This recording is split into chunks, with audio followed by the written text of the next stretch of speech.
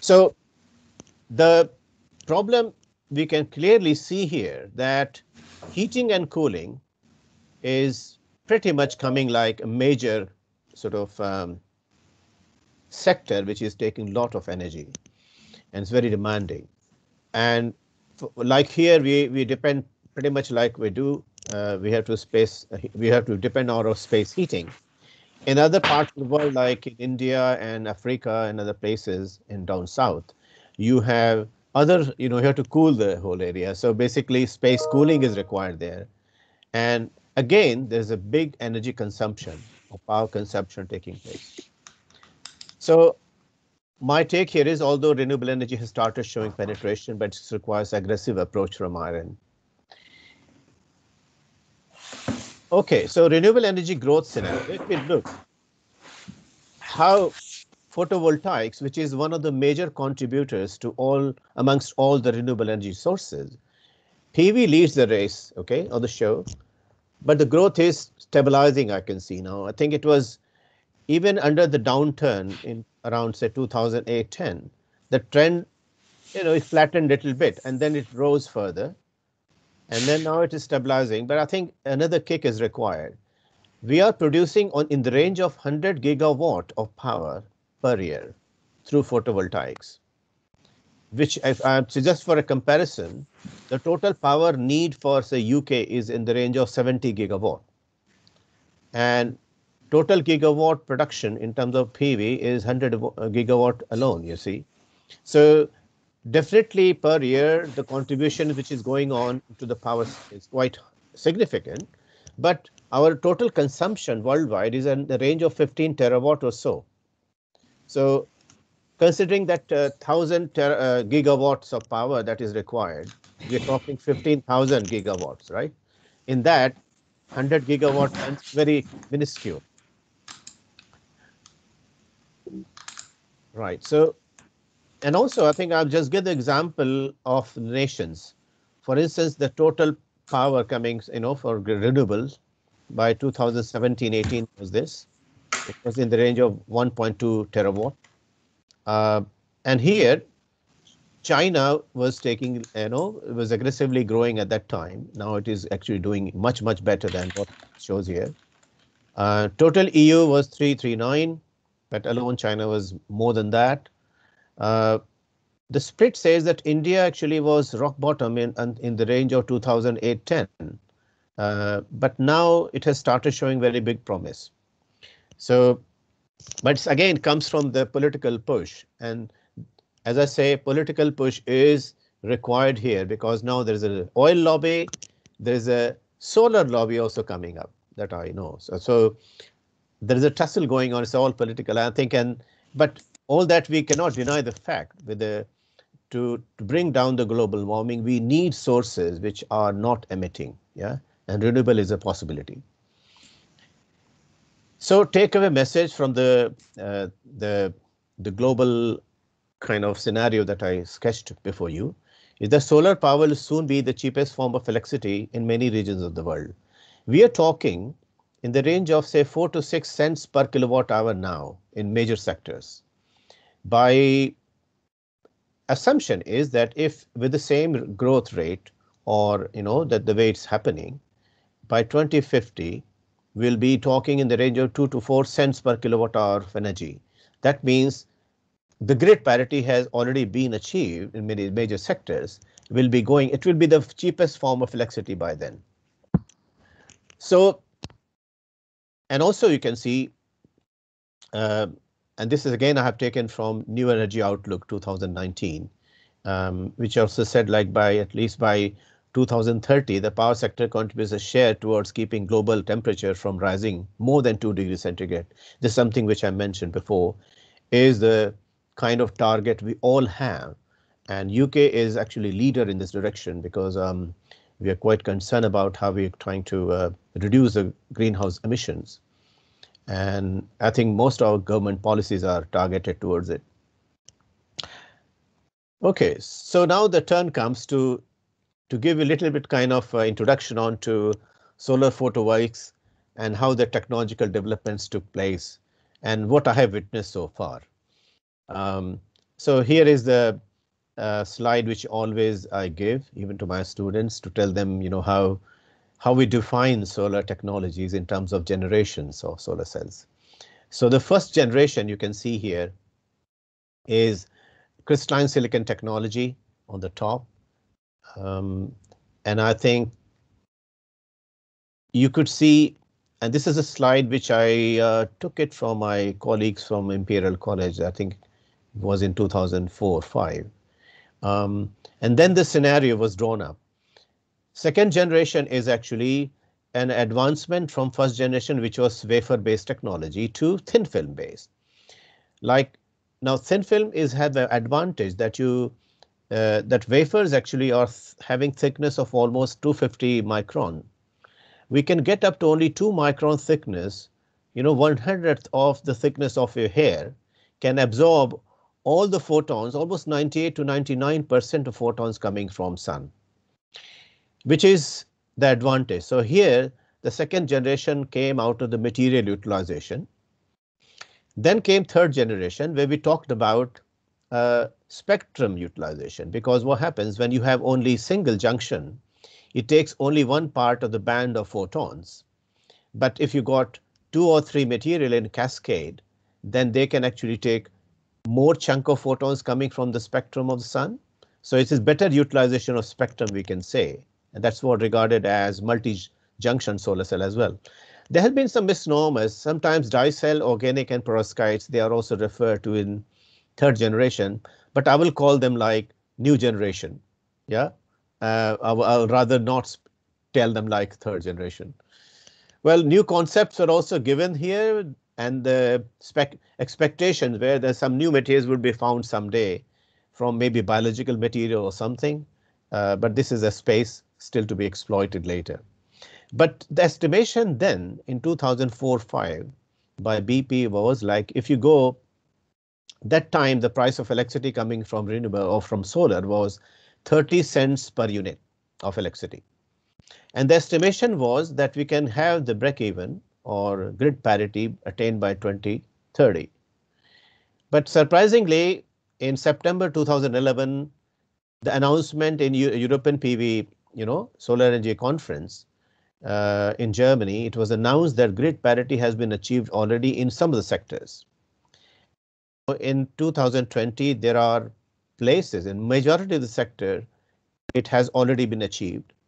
In fact, if you buy 2 megawatt capacity plant turnkey solution from First Solar, they will guarantee you 4 cents of electricity, per kilowatt hour of electricity. So, and these turnkey solutions are bound to cover more and more, and they're going to become cheaper. So definitely the strides have been really going faster than expected. So you can see it was very conservative approach at that time, because at the time of millennium year, only the production for the first time started, and the lead was taken by Germany and Japan. And now we are seeing the rise of it, and we are talking in the, what was the aim, like 500 megawatt in a million year 2000, and year 2020 we are over 100 gigawatt production per year. Massive jump. So cost technology, if we look into it, and this is a famous diagram drawn up by Martin Green. I saw this time in 2004 when I was attending a European PV meeting, and his estimation was he had 2-3 scenarios he drew and talked about, if you're banking on, say, crystalline silicon, the price would be anywhere around, say, 3.5 per watt peak, right? And then second generation thin films, he said, has a very good chance. You can go up to 1 euro per watt peak. And for the new generation, his estimation was that we can go up to 20 cents per watt peak. But can we know now the scenario where we're in? This technology, first generation, is here. It's completely inverted pyramid now. And obviously, the promises made by third generation or new generation cells are that we can achieve this, but they got stability issues and all, something I'll discuss maybe later. But this is a kind of strange scenario which happened. And so if you look at the last decade has witnessed a major paradigm shift in conventional thinking and approach, and this is what defies completely inversion of this. Likes to tell you also about, look at the Swanson effect. I mean, the module prices of PV were 76.67 in the year 1977. So you could have $76 or $77 per watt of module that you could buy. Now we're talking 0.3, around 0.3 to 0.4. And I'm talking, sorry, dollar, which means we are talking 20 cents or 30 cents of per watt peak. And this has been amazing jump from there. And also what has helped here is the economy of scale, where cost of photovoltaic cells fall almost by 20% with every doubling of the production. And that is why you see in China, China could bring the cost down because they were making gigawatt production or 300, 500, bigger, production limits they were going to go with. This is how they're shown to the world how it can be brought down. And other nations are following the same strategy now. So I think, so we know the handle where it exists. So I'll briefly touch the crystalline silicon technologies, all the technology that we know and that I have interacted with so far. So coming to crystalline silicon, I'll just go very brief on these. So I don't know if you're seeing all that on the slide. So crystalline silicon. Right. So yeah, so this is how the crystalline silicon solar cell. You might have come across the blue structures on the rooftop. Sometimes you will find them, but they can be sometimes also not very bluish. They can be dark, and such dark actually modules are nothing. They are but monocrystalline silicon. The efficiency of this is the highest one, which can get up to module efficiency can go up to 22%. And here, obviously, this is the structure. You got a wafer to start with at a base. This is a P-type wafer, which then we bring about N-type material doping. It's not a new material we dope. We actually dope with the same material with the depth of that wafer. And so this maybe the top is actually of this layer is converted into say N-type. So it makes a kind of graded junction here. And this PN junction, which is formed here, is the heart of the device. It is the essence of the device. You have to have a kind of barrier or a PN junction or Schottky junction or some kind of junction which actually can create field. And so on the top you have different layers, but the contact is important that because all the electrons which are emitted out and going onto the surface, they need to be collected. So you have to have a front collector and the holes to be collected from the rear, which is rear contact. So with the front and back contact with the PN junction is the kind of general structure of any solar cells. Yeah, that we know of in first generation. You can see the application areas coming from. So rooftop is something that you know that is very prevalent, but also now you can achieve degree of transparency by dicing these wafers and putting them into these forms, and also putting anti-reflection coating. Sometimes you can change the color also by by index matching of the layers. So all that can be tried out. So with the and you can see this is one example of how you can put into the curtain walls. So there are a lot of kind of application areas coming out of first generation. Now I'm coming to thin film PV technologies, which is of my more interest, and I had been pursuing this very much ever since I started my PhD program. And these are second generation ones, which I just discussed. So we have better material electronic property and significant less thickness.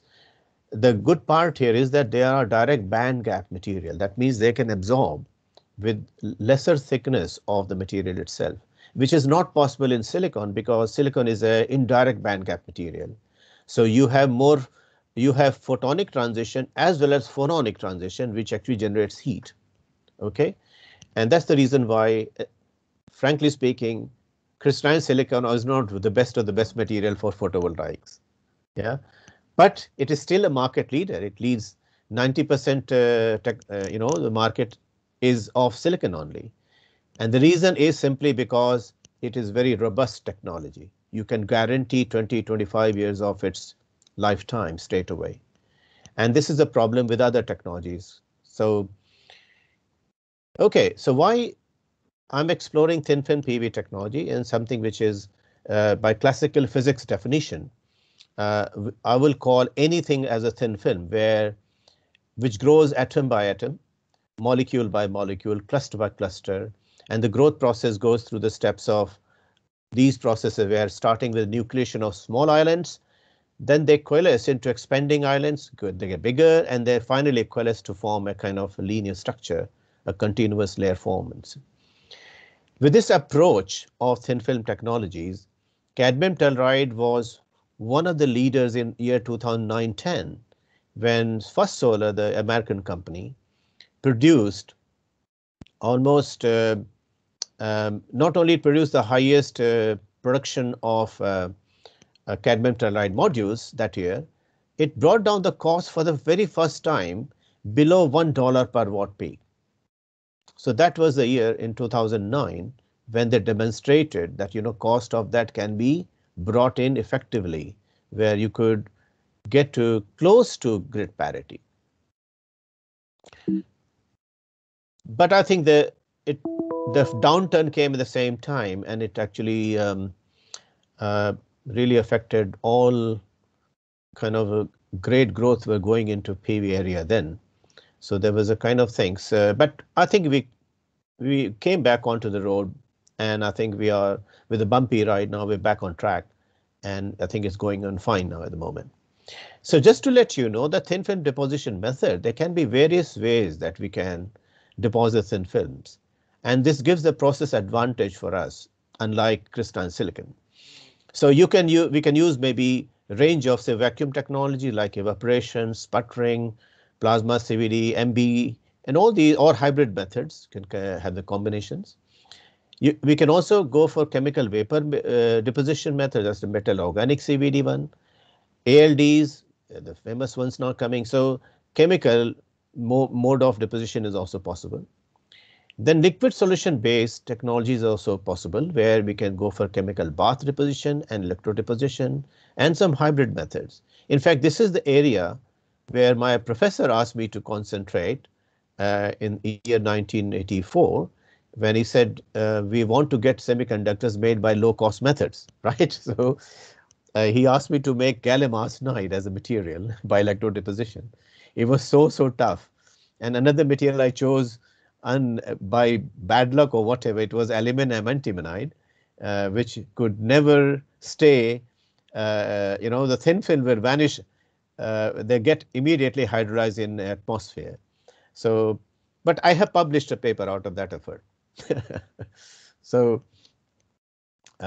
okay. So look at the possibilities that it is. So this is just an example of how sputtering, this is kind of schematics of how sputtering takes place. You got to have a chamber where you can strike plasma, and the plasma then actually you can apply power to it, where the argon or whatever inert gases that you put in will create plasma.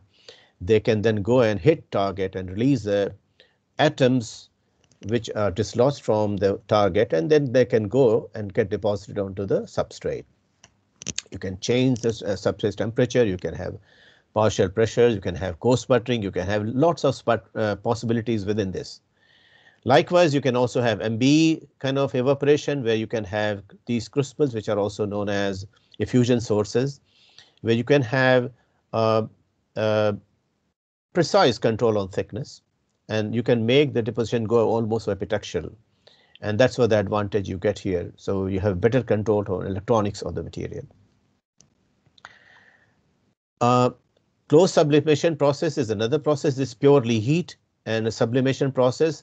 So you keep the substrate very close to actually the material itself, and then it's the heating up to 500 to 600 degrees centigrade takes the flux of material and gets deposited. So it's a sublimation process which happens, which deposits things.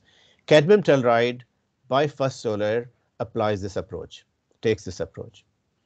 Spray is another possibility, and spray is also regarded as one of the standard thin film techniques. So electrostatics, and we are working on this electric field assisted spray deposition, and we are working very closely with our collaborators in IIT Delhi and IIC Bangalore. So this is something which I was suggesting, the electrodeposition, something which I had tried out in my thesis, although not a single word of electrodeposition was utilized in any of my chapters. But instead I use chemical bath to deposit colloidal particles of cadmium sulfide, which I'll tell you later how my interest came into trailing of the band gap of the materials and doing the band gap engineering sort of things. And that interest led me to what I am now here. So there are other methods which I would not rate into classical thin film type, just like Dr. blading, screen printing. I would not say spray pyrolysis, but screen printing and Dr. blade, particularly I'll tell them like, well, they are not thin film. I would rate them as a thick film method. So that's a division of how, as a physicist, I view the processes as thick and thin film types. So quickly to tell you that the first successful thin film device which came to existence and could go to commercial for was amorphous silicon. It was discovered in Dundee. So it is again UK who took initiative in discovering it, but it could not capitalize. And this is a problem that we have in Britain. So we do a lot of new initial development innovations come, but capitalizing in terms of manufacturing is something we have not done in recent past. And I think it's the need of the hour that we have to relook and I think government are really thinking about this COVID attack when we were limited by what we can produce locally. So I think all these things are coming back and probably will have to be more serious on this. But going back to amorphous silicon, the limitation this technology had was because it's amorphous in character, there are a lot of defect states by nature. So when we make a PN junction out of it, say amorphous silicon, you can dope and make it N-type or P-type. But if you make a junction of PN, because of the high number of surface states, electron and hole pairs which are generated in the material, they are completely absorbed or completely sucked by these defect states around. Yeah, and so you get Fermi level pinning and you can't get any kind of action. There's no charge separation taking place, so there can't be any photovoltaic generation. So the strategy of putting intrinsic layer in between of almost like 300 to 400 nanometer was tried out, while this P-type material thickness could be anywhere around say 25 nanometer to 30. So you can imagine the thickness dimension I'm talking. Yeah, we're talking very precise dimensions, 30 nanometer to or so. So total stack of amorphous silicon, the first time it was made was about less than a micron, which means the light which entered here was not completely captured. And so maybe 30–40% of light passed through the whole thing because it's transparent to the other wavelengths. So what was done, that's why the texturing, you can see the texturing of the back reflector sometimes are put on to reflect back those radiations to harness them better. And another strategy then was utilized was to use two layers, maybe use a microcrystalline and amorphous layer both. So that's why this structure is called micromorph. And it also added, because we're capturing more photons than single junction, so it captured more photons, so we have higher efficiency numbers achieved on here. Problem with this kind of technology was that initial 14 or 15% efficiency which was achieved, we could lose the numbers straight away in a few weeks down to about 5 or 6%. The reason was Stabler-Wronski effect, because under effect of light, these passivated layer that we do with hydrogen, amorphous silicon, we passivate the layer to bring down the effect of recombination by the surface states. But what happened? The light was actually opening up those passivation layers, and making them hungry again to capture electron holes. So that is an intrinsic issue of amorphous silicon, and that is the reason why the efficiency numbers of the modules could not cross 10%. And the thumb rule of the industry in PV is now that any technology which cannot go more than 15% is out of picture or out of game. And that became the reason for debacle of United Solar. Earlicon Solar, United Solar, who were pursuing, in fact, in 2010, Subhendu Guha, the CEO of United Solar, I was actually invited him for one of the conference that we're organizing here through IOP, and he had amazing plans. He said, well, in 2010 we are going to expand our expansion of our factories from, say, 300 megawatt to 600 megawatt, doubling, or like all those kind of things. But in few years time we saw that they just vanished from the scene. So you never know what kind of problem because you're in competition with different technologies. So it is very important that intrinsic issues like amorphous silicon phase that are taken care of quickly, otherwise the technology can be really quickly put off and can be out of the game. Now coming to CIGS technology, which is one of my favorite technologies, and I'm pursuing some activities still in my Sunrise program. And well, this is something you can see. This is a substrate configuration. That means the layers you build on from choosing a substrate. So choice of substrate is here the advantage. So you can try on different range of materials, like you can have glass substrate, you can have a metal, you can have a foil, you can have a polymer foil, or a ceramic. So you can have a number of choices here that you can start with. So if you have a metal contact on the substrate, which is moly generally we take here, then this is called absorber, and then we have cadmium sulfide, which makes junctions. This is N-type material and CIGS is P-type. So junction is formed as a p-n junction. Then you have top contact as a TCO, which is called transparent conducting oxide, which is very important element for any thin film solar cell. And generally this is aluminum doped zinc oxide, which is used here in this technology. And current state of the art is we can go up to 23.3% is the latest figure. So it's a very high number compared to 26.5 single junction for HIT cells, which is now for silicon. But the scope is still that you can go up to 30%. Silicon has achieved almost the limit of 27% of efficiency it can go up to for single junction. But for band gap that CIGS has, we can go up to 30% in that. And so there's a potential of taking this efficiency numbers further up. On flexible foil, this is amazing number. You can see 20.8% done by one of my collaborators and also my group leader at Loughborough University, Professor Ayodhya Tiwari, who is now in EMPA in Zurich, a part of ETH Zurich, who has a world record of developing CIGS on polyimide foil. And he has a funding from Tata. He's got 60 million to build those modules that he's developing. I think he's doing for niche application in the moment because it's a quite exotic kind of process that he takes through.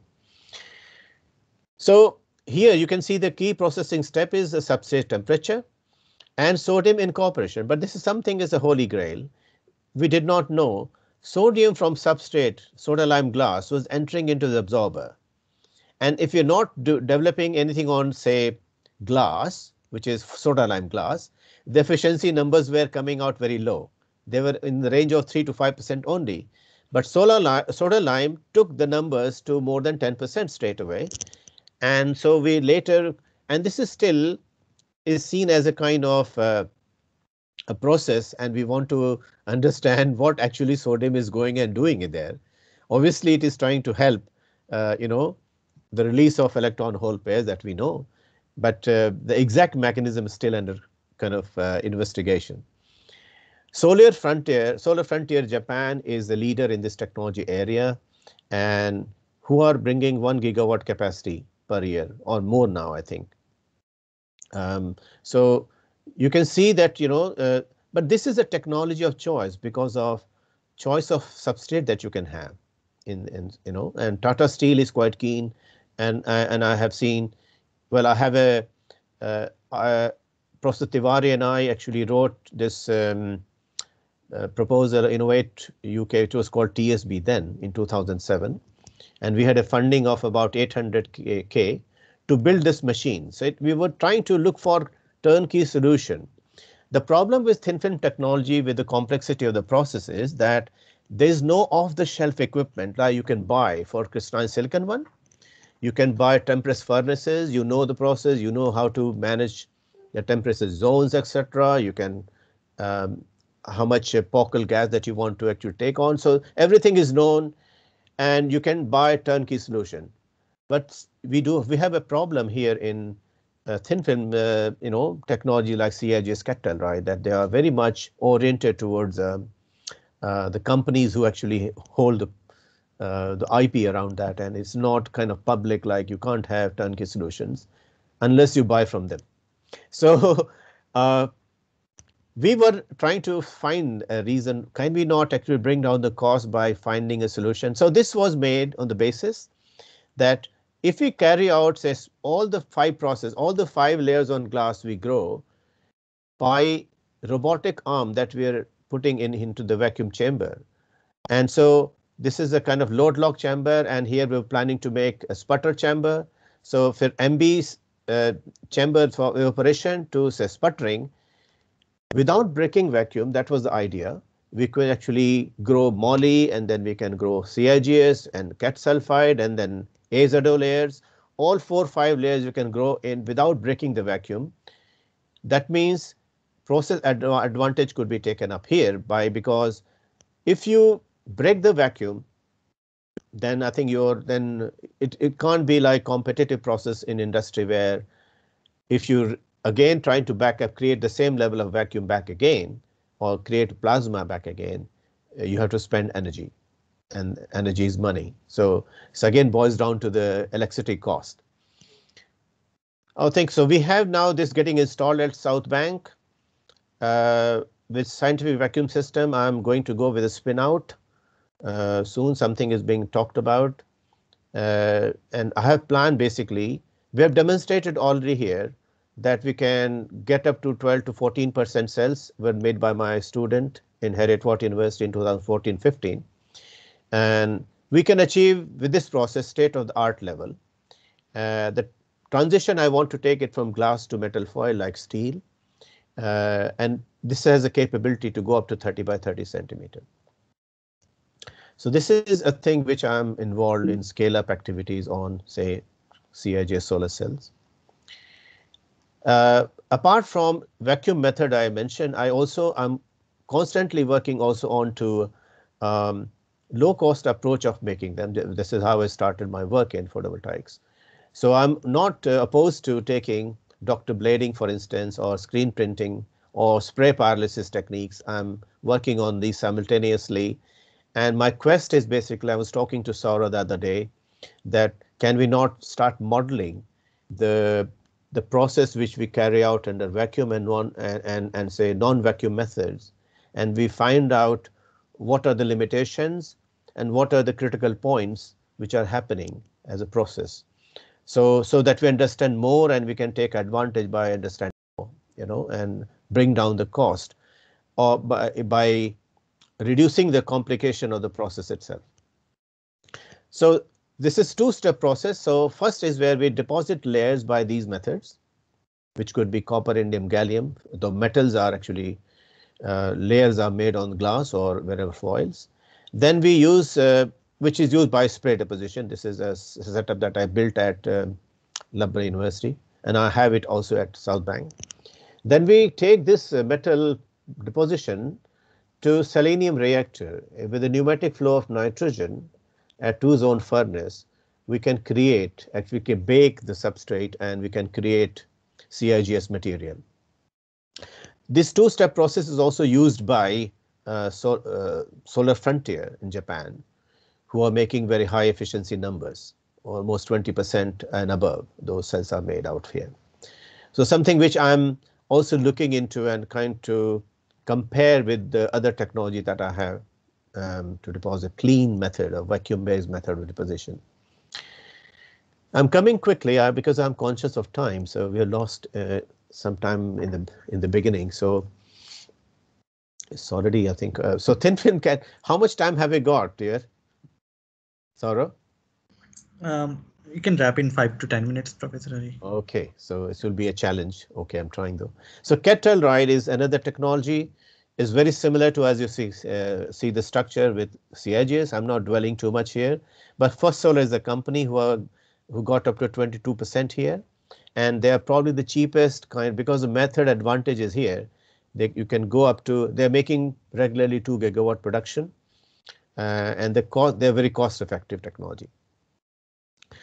I have utilized this technology to one of my TSB grant, which I won in 2008 with Pilkington, and Arab were involved, an applied multilayer company who actually brought their sputter system. So we're using all sputtering to make these kind of cadmium telluride cat sulfide layers in this kind of structure architecture.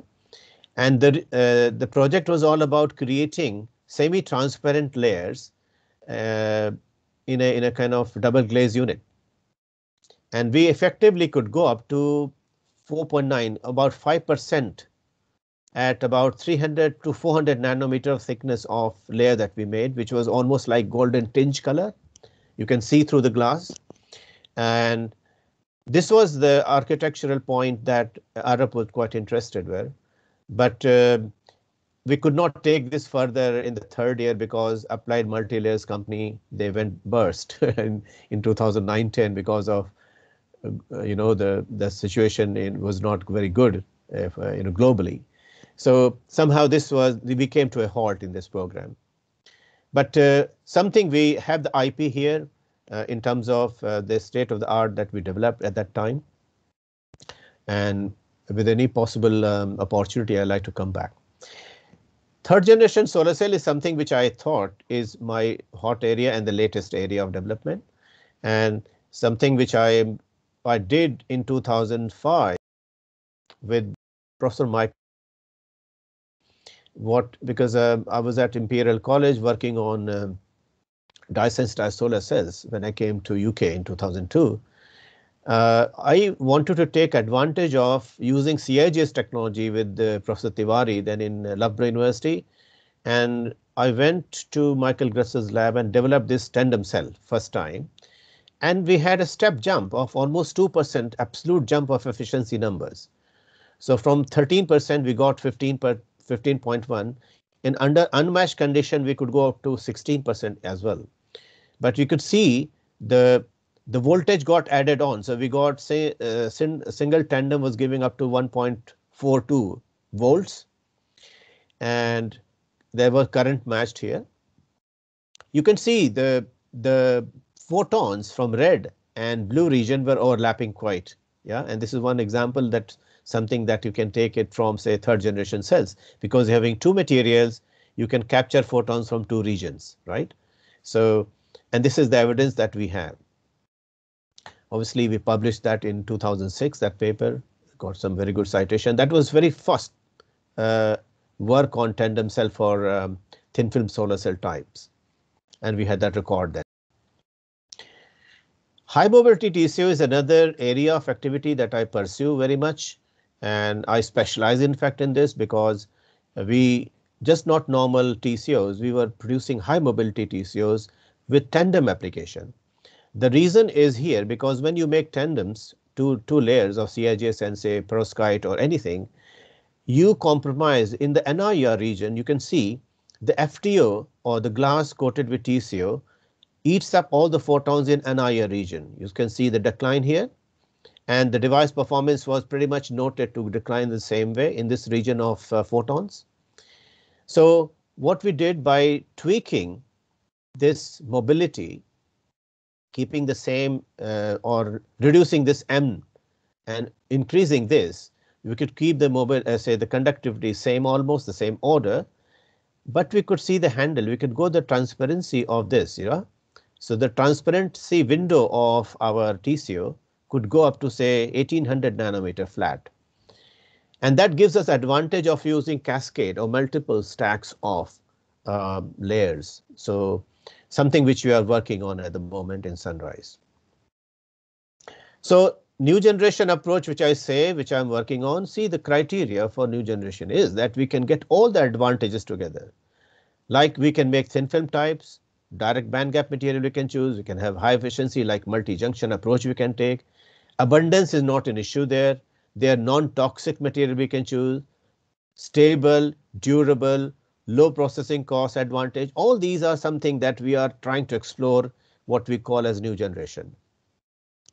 And dye-sensitized solar cells, which I actually, this is something which I built in 2003, January, I remember, and I'm holding this, and Saif was actually taking picture. We actually got 6% of cell on PET foil first time.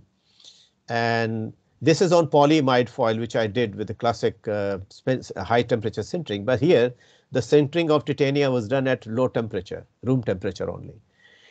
The idea was derived from a photosynthesis process.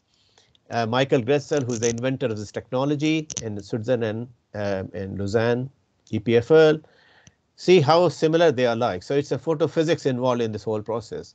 What I can tell you that this type of material and the device, it doesn't follow this rule like p-n junction we had in crystalline silicon.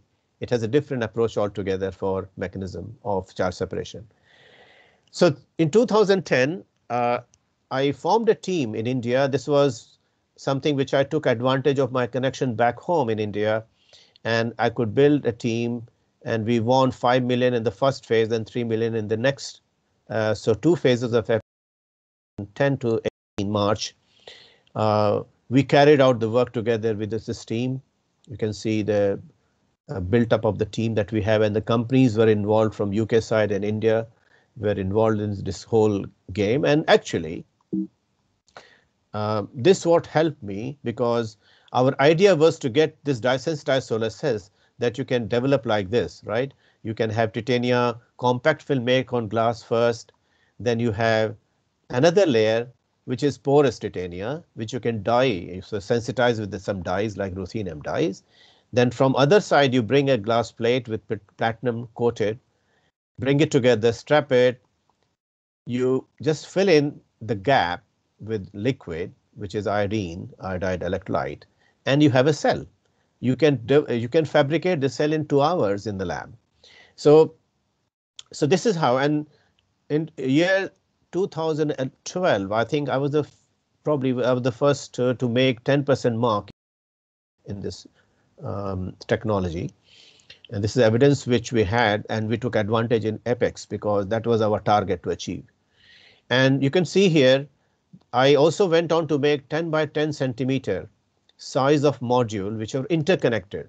So this is a W configuration of interconnection of this. There were no wires connection here. They were all interconnected within, say, laser scribing. So we use laser and mechanical scribes to connect them all together. And you can see the 10 strips are leading to 5.77 volts, while each strip is giving about 700 millivolt. So it was, we could see VOC is 0.75 here. So there was a natural addition from 10 strips. Okay, mechanism, I'm not going to dwell too much here, but all you can see, we want very fast injection, and we want to avoid this charge recombination in the device. Again, you can see the evidence is that this injection is very fast, which is quite characteristic of the photophysics in plants in photosynthesis process, while the recombination is in the millisecond. And that's the reason why, because reaction goes forward with this fast speed. That's why the charge transfer separation is taking place. We cannot talk about here like in p-n junction we have charge space region, because here we are talking about particles of nano size, 10 nanometer to 30 nanometer only. And so you cannot have the charge, space charge layer formation just like you have the band bending, etc. in p-n junction in classical manner. So it follows completely different mechanism. Then came perovskite, because in Apex we're targeting to get solid state dye cell. And this is where the breakthrough with Henry Snaith came in, who actually developed, instead of say dyes that we were using, he used perovskite as a uh, kind of absorber layers, and suddenly we got very high numbers. There was transition from 3.9 liquid junction to almost 25% that we are making in our regularly in our labs now. And this is what the advantage of this wonder material, what we call it now. And Henry took advantage of this. And on FIC, he's a world leader now. He's got a company called Oxford PV. He's got hundreds of millions of pounds now to take this to next level. So there's a big hope with this. The only caveat in this is that even after winning the Apex Newton Prize, we knew that the challenges we still had, like, and these are listed here as numbers I can see. Probably I have to rush now because I have less time left. But you can see these are limitation of this technology, shy against say humidity and all. But we are working on that to really find the solutions for that. So one of the things that we had tried out very recently with the IICT Hyderabad people who are experts actually in developing materials. So they have developed, with my advice, new hydrophobic hole transporter for stable PSCs. So we got up to 11.2%, and you could dip the whole device in water for 2 hours.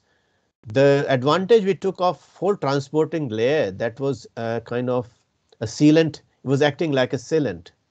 And that's why it was a hydrophobic coating on the top, which was also giving advantage of whole collection. So it was doing two jobs together, and this is something we published. In fact, I wanted to actually patent it, but Indian partners were keen to publish it quickly. So because going for patent is not very easy process in India. So anyway, so we published it.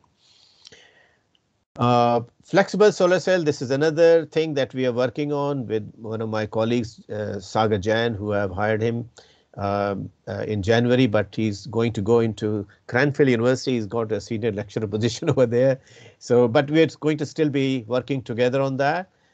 Something we developed like 14% perovskite solar cells on factory foils, and something that Saura and I want to take advantage of this to go for roll-to-roll production lines.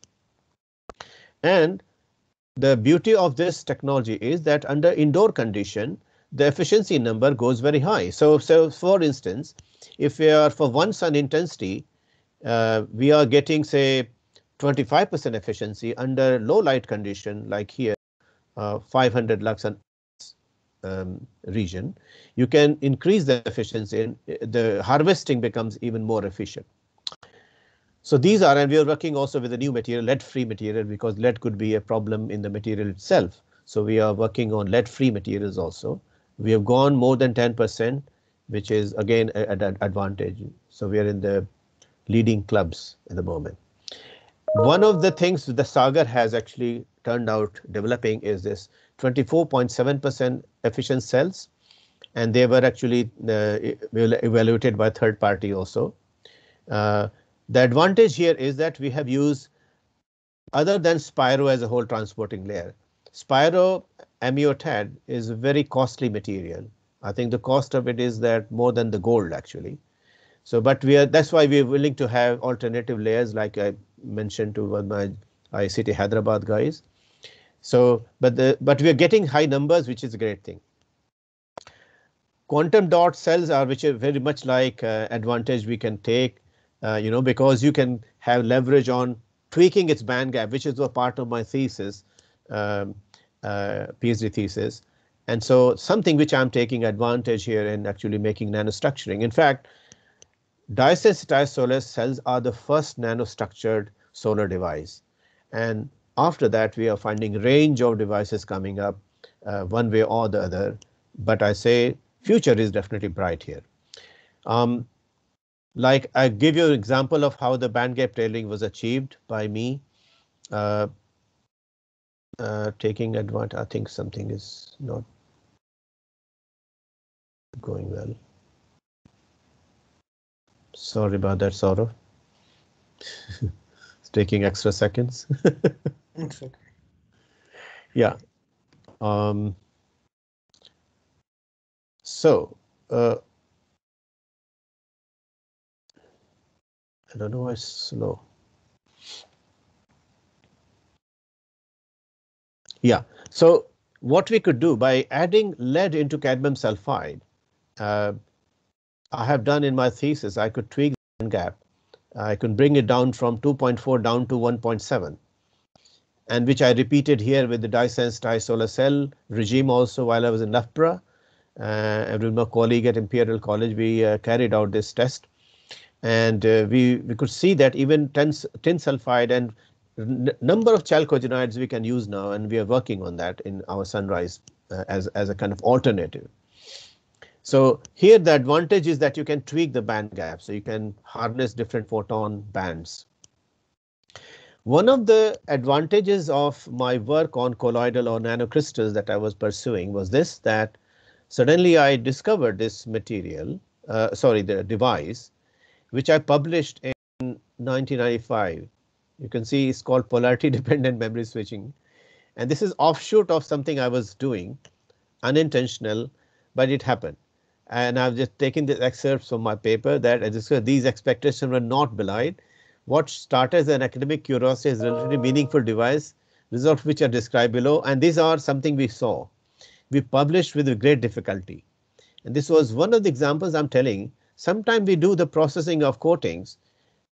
Some unintentional layers can come in and can give some range of other device properties. And this was one example, such example here we did. These unintentional layers that we thought were forming were, this was a conjecture at that time. Now it's being proven pretty much.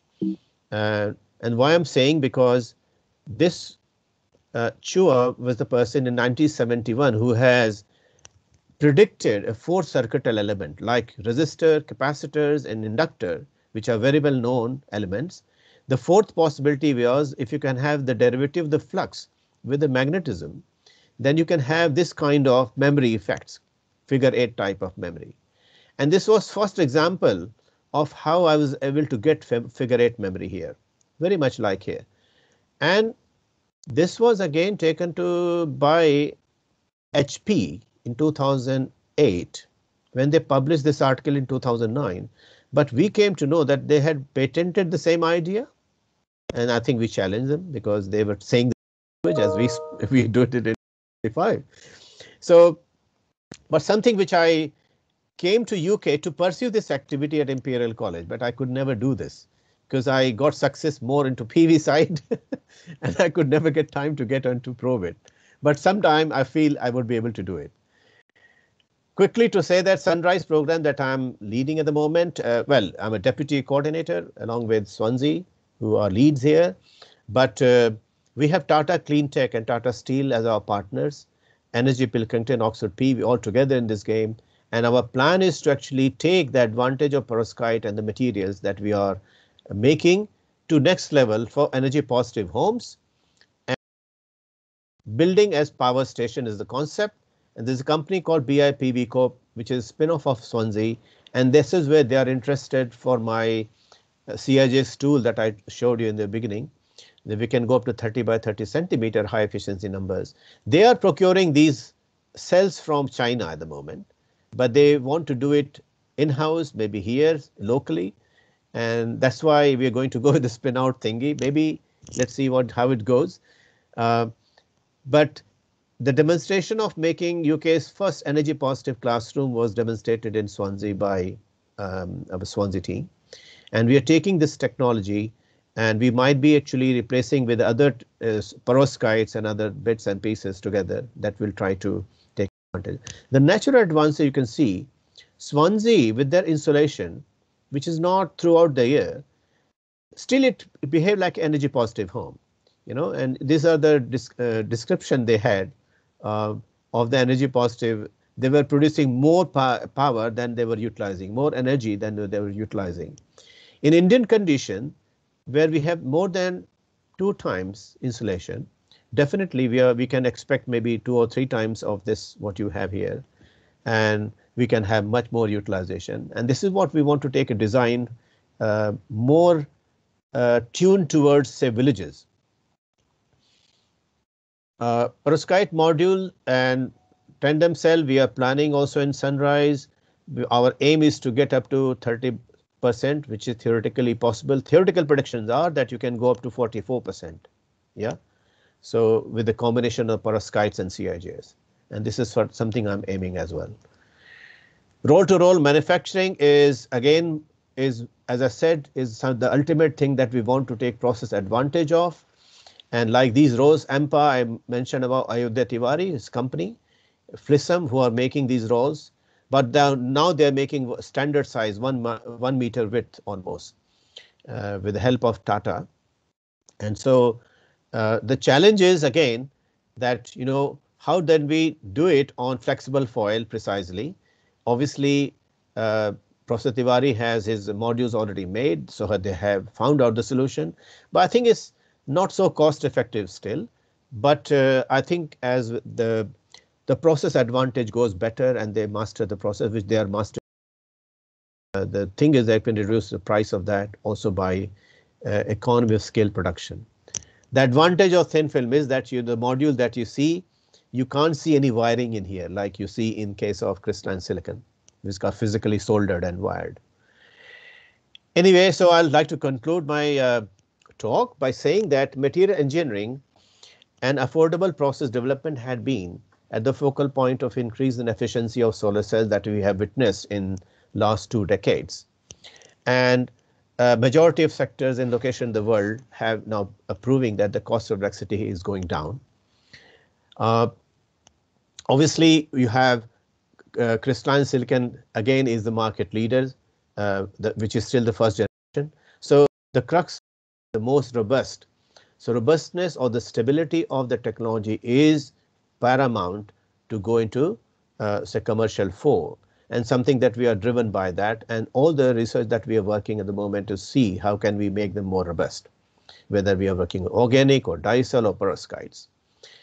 But these are disruptive technologies which India can take advantage, and that's the reason why Tata is very keen and they are sitting with us in our team.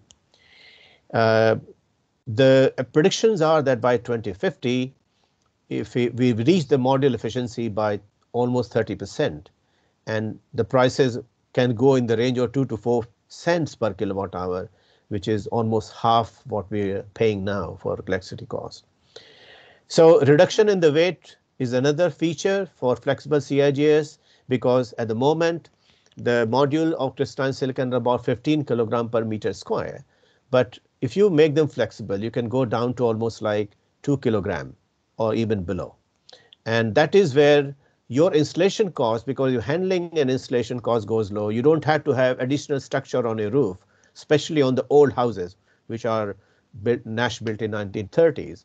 They require planning permission and you have to build extra kind of support layer, which takes the installation cost almost like 150%. And that was a major blocker in BIPV segment. So with this, I would like to thank my collaborators from industry and academia, and also like to thank GCRF, the current and EPSRC, who are my funding agencies, and Newton Fund, and all my collaborators who have contributed to my work. And finally, to say that this is something we are working on. We are going to have next meeting of its formation on 6th of November. So this is a new center which I'm co-heading with Graham Edmond, who works on cooling and heating area. And this London Center of Energy Engineering is something that's going to come soon. Thank you for your attention. I hope I have not taken much of your time. Thank you, Professor Hari. Really fascinating. Lot of new insights in one package.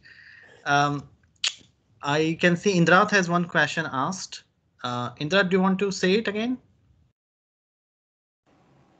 Yeah, absolutely.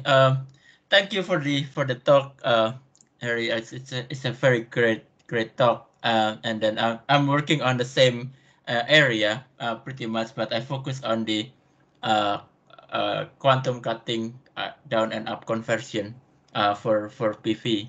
Right. Yeah, I'm best. By the way, I'm lecturer at Cranfield University. Oh, interesting. Wow. Yeah. Oh, you're so close to me. Yes.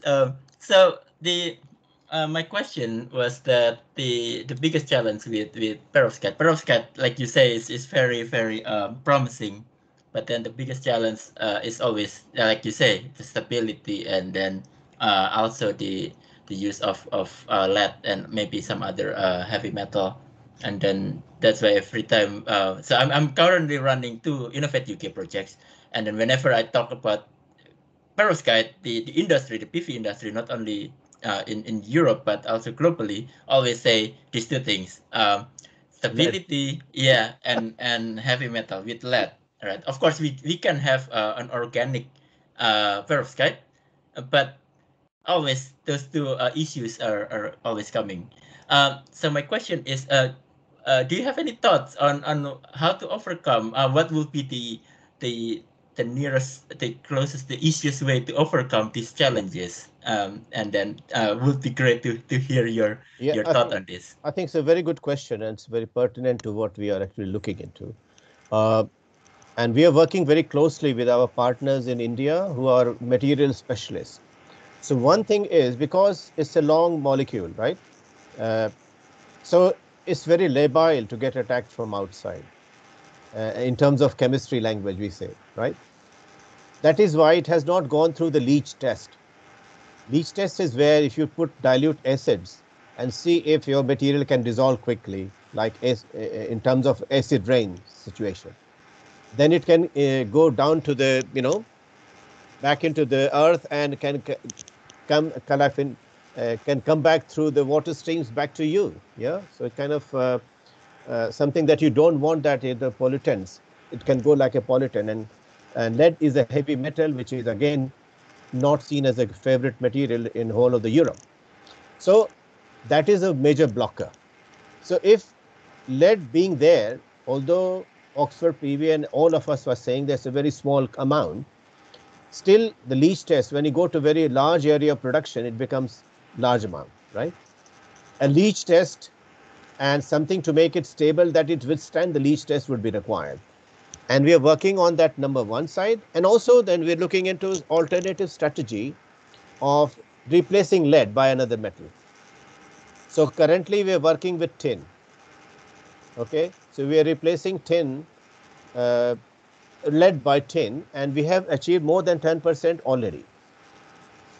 The limit is if we can go up to say 20%, yeah, state of the art efficiency crossing 20%, and you can see perovskite as an advantage straight away, because processing advantage is here with this material. Okay, you have advantage of tweaking also its band gap, yeah, with the just by adjustment of these atoms.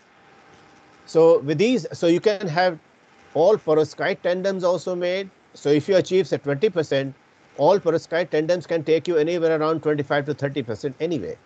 So these are the current kind of process and thoughts around the scientists going on. And these are current activities. In fact, we are also working on all the time. Yeah. So happy to work with you and collaborate with you later if you have some thoughts around this, but I can share more on this later with you. I hope this helps. Thank you so much. Thanks, Professor Hari. We have about 5 minutes. If somebody has more questions, please feel free to ask. Yeah, I'm happy here. So I have one question, Professor Hari. Sure. Because our network is about promoting digitalization in surface manufacturing or coatings per se in this case. How do you see this agenda of thematic agenda of UK's digitalization can facilitate this massive journey or massive mission that you have undertaken on promoting renewable energy, and which particular digitalization tools, if you know, would probably be able to help? I think it's a question that I was indirectly conveying through my talk, not directly though. What I was trying to show that thin film technology which I'm pursuing has a process advantage. So you could actually take a range of processes, thin film deposition processes that you can take in order to tweak your material or make your material. Yeah. Now the question is, as you go away from crystalline silicon, because it's either binary or ternary or quaternary, yeah, adjustment and getting the right stoichiometry, right process control of the thickness around the whole large area, all these things are very, very disturbing facts. And I tell you, even with a company in Taiwan, I was very in touch with those who in 2014 came with the world record of CIGS, and they announced 3 months later, they announced the closure of the company. And that was a big surprise to us. Why did they do so? The reason they did it, I know from inner corners, that it was again the uniformity. So the champion cell was obviously given high efficiency numbers. When they ramp it up, they have the issues of this uniformity, So thickness uniformity, you can also say like composition uniformity, all those factors do kick in. Something where, when Ashutosh was describing about that call came in, and I saw, oh, wow, this is so fitting with this, you see. So it is a manufacturing challenge. Frankly speaking, that's why I feel very fortunate that I am with experts who are doing digitalization, and we can actually take the process advantage and digital twin techniques like that, to actually perfect the art of making them. For instance, I'm giving example. We are seeing that during the process, if plasma sputtering is ongoing, plasma during the course of its time changes. The constituent can change as well. I'm sorry.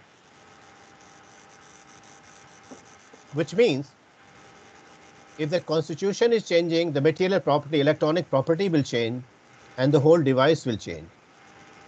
So keeping that uniform, having high yield is a very, very big challenge here in this area, particularly with thin films, not for crystalline silicon, right? And that is why crystalline silicon is the leader. But the reason why it's leader because crystalline silicon came from electronic industry, mind it, and it's the most studied material known. Yeah. So a lot of effort has to go in. We have to club together and do a lot of digging in here. And something I was discussing with you about how can we take non-vacuum and vacuum processes together to see what's going on here, right? Sure. And I to work with you, we collaborate on this. Any other questions? I think your talk was so self-explanatory. I think probably everybody understand everything readily. Okay. Sorry, Saurabh, this is Ash here. Yes, Ash, please. It was a fascinating talk, Professor Hari. And I do feel that digitalization in some sectors like aerospace, automotive has been quite well researched, quite well adopted. However, in the areas that you are dealing with, given that you are kind of working in an area where technologies are continuously changing, and it's at the boundaries of our knowledge of physics, there is a lot of opportunities for kind of modeling techniques, visualization techniques to be used, instrumentation techniques to be used. Yeah. So I think what your talk really revealed is the kind of the set of opportunities available to us as a research community, both kind of working in your area as well as in digital manufacturing. So very exciting talk. I think you spot on this because I have a feeling, Ash, that these techniques can be translated here. It's just a matter of experts coming and brainstorming and taking it through the next level. And I think this is where you can in high value manufacturing. So if you can take the yield of these kind of exotic materials, you can take process advantage, and your manufacturing, you can bring down the cost by doing so massively. Absolutely, Professor. Absolutely. No, thank you. Thank you for comments. It's a good one.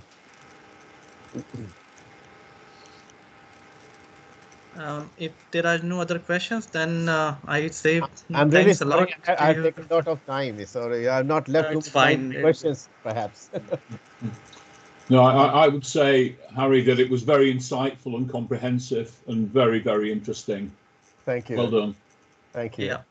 So on behalf of DSM, I would like to congratulate you, first of all, Professor Hari, for taking this great initiative. And of course, at the same time, thank you for sharing these great insights and details, and also be taking this pain in these difficult times to do this in the DSM event. And although we had certain difficulties with the software that we all ought to have sometimes, Yeah. but again, many thanks from our end to take this It's part and initiative. parcel. I think we have to go by that. We have to go positively, you know.